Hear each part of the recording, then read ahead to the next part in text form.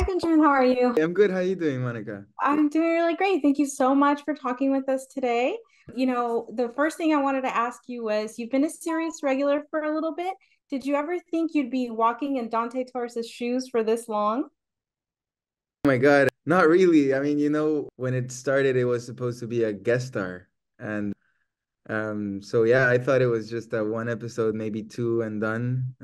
And then, Jason and I got to talking after that episode and he kind of unofficially invited me. And I was like, okay, let's see what that really means. And now 2 years later, 2 seasons later, here I am. So maybe I didn't think about it, but I did know that this was a character that I was meant to play. It was so, I mean, I read him and I said I know everything about him. You know, there was no doubt that I was meant to play him. And I that was a big part of why I decided to come into it. That's amazing. And then how would you compare Dante's journey in this season to like the previous season? I think he's growing and in on the job and trying to fight his own demons and his own, cycles and triggers. And I think in a way, maybe he's getting better at it, but at the same time, I think he's realizing that this takes a longer than he thought it would, because as soon as he thinks he's okay, he finds himself triggered again in situations where he needs to maybe, take a more gentle, path, and he takes a little bit more of, his instincts, which can be really good and really useful, and at the same time, really destructive. Yeah, absolutely. And then Dante is still working kind of undercover in Perez's body shop. So does it ever feel like you're playing two different characters? Yeah, I mean, well, it always at this point it feels like I'm playing a different character because I am Torres, right? So Torres is already kind of ingrained in me. So it's just about me focusing on playing Eddie, right? And not being too much of a cop and trying to blend in the different phases of him, like when he grew up in the hood and he grew up with those people, just trying to like incorporate more of that into his world.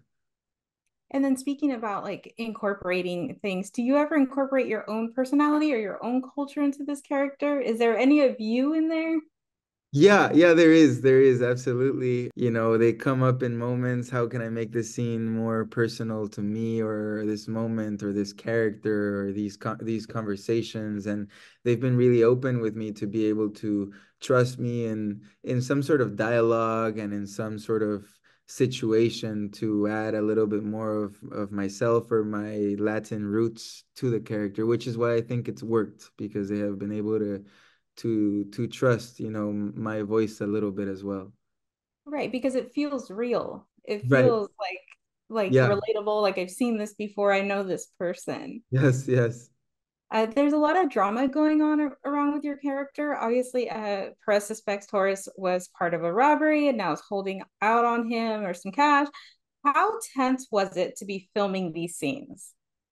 Oh my God, this episode particularly was really tense for me. I went into places in my life that truly I really felt like I accessed completely, and it was a roller coaster, to points where I would tell, my director Chad, like, I don't know how many more of these takes I can do because I feel like I'm gonna faint, like Oh my and, gosh. yeah, and I love it, I say it because I kind of love living and feeling extremely. I love that. That's why I'm in this job.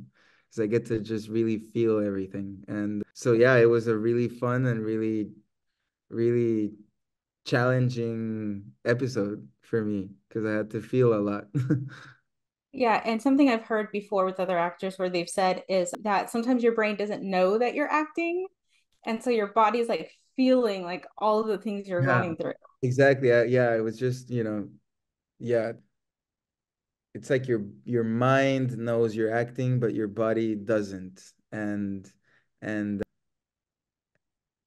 it's very important to be aware that your body doesn't know, because if you have I wish I could explain the scene, but it's you guys are gonna have to watch it. But there's scenes that are very strong in this episode that, that it was important for me to remind myself my body doesn't know, the difference. So take it easy on the body the next day, or have some moments in silence and bring it back to to a peaceful state because it's in shock, you know. Absolutely. And I imagine that's one of the more challenging aspects of this role. What would be some of the more fun ones? Oh my God, getting to work with people like Yara, and we had so much fun shooting this episode. And honestly, the entire cast was so fun, and I learned so much from everyone. That's the fun part.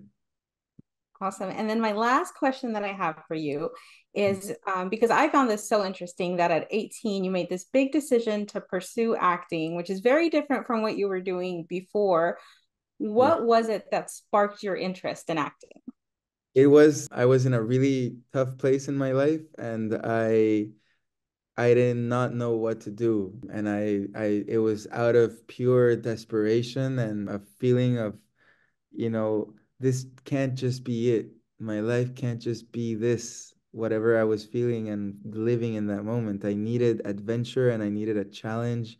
And I thought, what is the most challenging thing that I can do? What is it? And my mom said, I mean, I guess Hollywood, right? Like that's kind of like isn't that like a hard thing? Why don't you just go to LA? And I was like, what? Like, what do you mean? She's like, yeah, you just go to LA. You pack your bags like Brad Pitt and you go to LA and you just become an actor. And she said it like, why don't you just go, toast a piece of bread? It was just like so easy.